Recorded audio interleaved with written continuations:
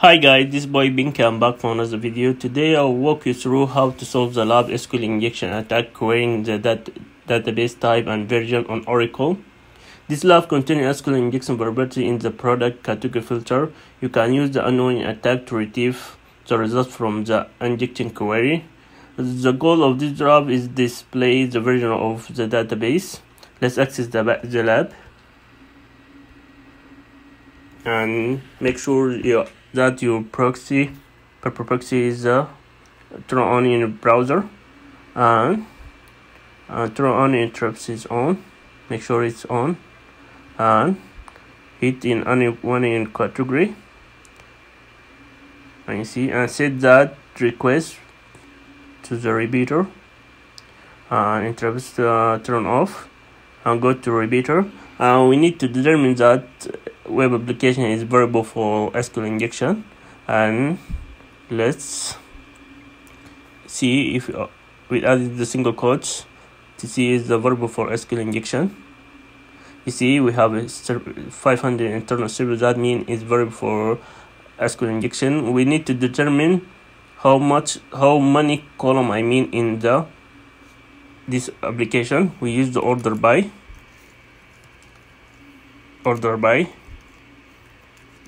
one, and select your query and command U or control U and send the request.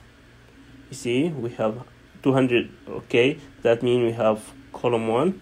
Let's see if we have another column, and set that again. You see we have 200. Okay, that means we have 2 column, and let's see if we have third column or something like that. History, and send again. You see we have 500 internal servers. That means we have 2 column. The first step is determine what column is contain string type. We use the onion attack in the previous lab. Let's type our query onion, select null from. In Oracle we use double, and select our query and replace the previous query to new one, and select it again, and command U or control U, and depends on your operating system, and set again. You see that means we have 2 columns. We replace our null.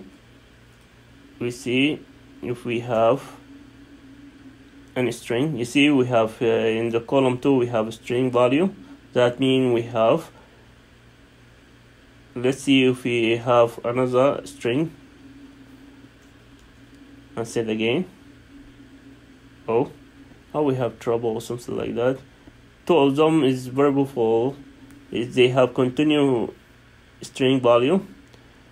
And the second thing, the last step, is you need to know what version of database Oracle we use. An union again, an union, select. We use the cheat sheet of SQL injection.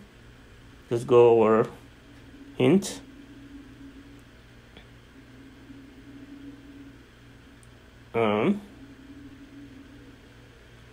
You see, go to database version. We have Oracle. We select that and go to our query and delete that and replace. Oh, sorry. And select all our query and replace it with the previous one. We already replaced it, and comment it and send the request. We have internet server error. We are not display or Oracle version.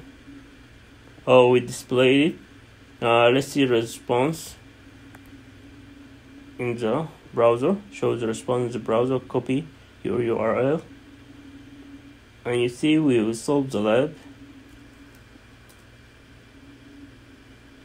You see, we are database retrieving version. We select the Oracle version. Where's the Oracle version? Release edition. Back to our home. Let's back. Sorry guys.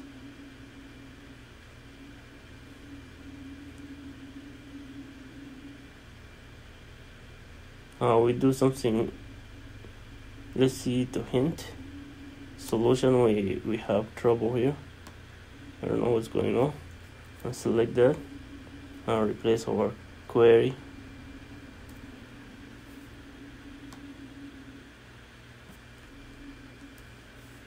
Send again. You see you have solved the lab. Let's back to our, let's show the response in the browser. I'll go back to our,